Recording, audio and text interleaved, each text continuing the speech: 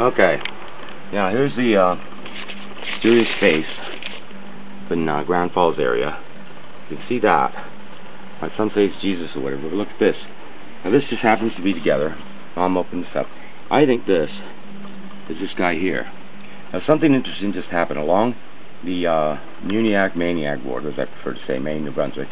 They put a bunch of towers, radio towers, to broadcast a signal along the border between Maine and New Brunswick. Now I'm wondering if those radio towers along the border has drawn in the spirit of John Quincy Adams, as you can see, down to earth level. Seems to me why it might be down there is in terms of parity between the Canadians and the Americans. Is a representation of parity. Perhaps it's a representation of true American patriotism, in which Maine and New Brunswick not necessarily a separate entity at all.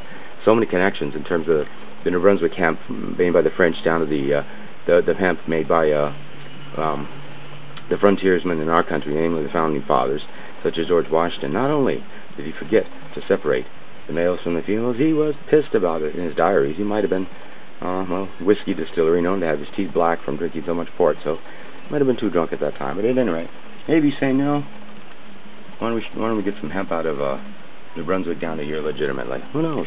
Hey John.